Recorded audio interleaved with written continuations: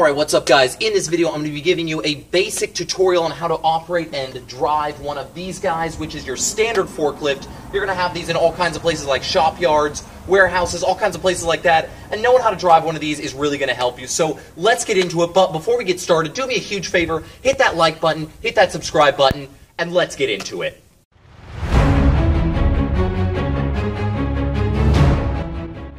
Alright guys, so before we really get into it, let's actually take a walk around this machine and look at what we've got here. So, on the front of the machine you have your forks here. These are what slide under the crates or the packages that you're picking up. These have the ability to move up and down as well as side to side, and then also the angle can tilt forward and backwards. Those are the three controls that most standard forklifts have. Like most forklifts, it is a rear steering tire, so that allows for very, very tight turns. So when you steer, you're going to have these back tires turning rather than your front tires. It has forward and reverse like most vehicles do. The back of the machine is going to be very, very heavy as a counterweight for whatever you're lifting. Right here on the back is the fuel tank. A lot of these guys use different kinds of fuel like propane than your standard gasoline ones. Then obviously in the center you've got your seat and your seat belt, which obviously most things have. You've got your rear view mirror, and then you've got spotlights for operating at night. And then in here in the machine, you've got basic controls. So what do you got? You got your hours, so that records how many hours are on the machine, how old the machine is. It's like an odometer, but a little bit different. You got your switch here, which operates the aforementioned spotlights up there. Right here, you've got your coolant gauge, measures temperature of the engine. Oil pressure gauge measures the oil pressure in the engine. Your warning lights, so if something's jacked up, these lights are going to come on. If they're not on, you're pretty much good to go. Right here next to the steering wheel, you've got your forward, neutral, and reverse. In order to start the machine, it has to be in neutral. Once you get on the machine, you can see you've got two brake pedals down here. So you can press one or both of these in order to stop the machine. Over here, you've got your gas pedal, pretty much like any other car. Right here is your parking brake, so towards you is on, now it's off, on, and then off, pretty simple.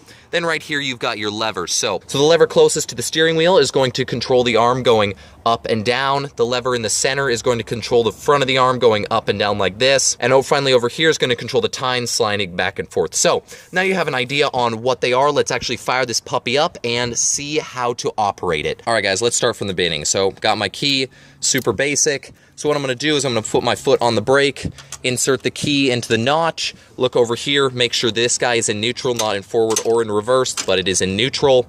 Make sure there's nothing crazy, make sure my parking brake is on.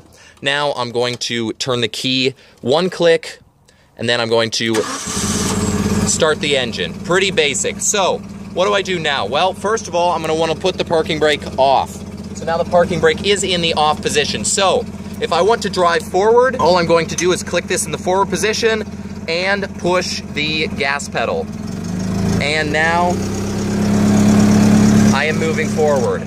So, pretty basic, pretty simple. So, now what are we going to do? Well, now we need to control the lift arm. So what I'm going to do, right now the engine is in idle. In order to control the lift arm, you're going to have to give a little bit of gas. So, right now my vehicle is in drive. So I'm going to want to put this in neutral, reach down, put my foot on the gas pedal, and then using the lever closest to the steering wheel, I'm going to push on the gas a little bit. Pushing the lever down moves my control arm up. Pushing the lever up moves my control arm down. Now, you need to make sure that you are giving it some gas while you're doing this. So, now let's look at what that looks like from the outside.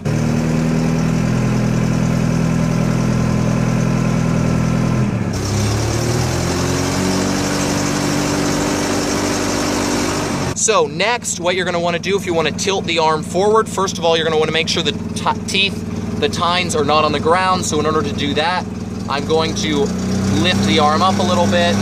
Now that my arm is lifted up a little bit and my vehicle is in neutral still, I'm going to grab my center lever, and while giving it a little bit of gas, I'm going to push it up, which tilts my entire control arm down, or pull it towards me, which tilts the whole arm up. So, now that you have that idea, that is this center lever here, pushing it up or back, while giving it gas. Let's look at what that looks like from the outside.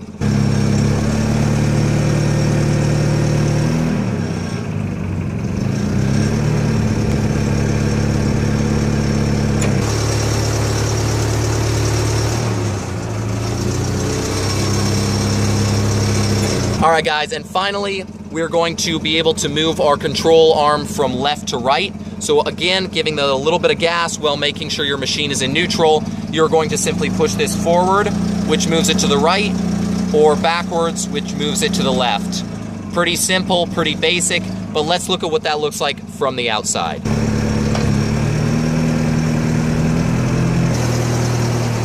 All right, guys, so now I've given you the basic controls here. So now let's finally do one last overlook on how to actually put this in drive and drive it forward from a third-person point of view. So let's do it.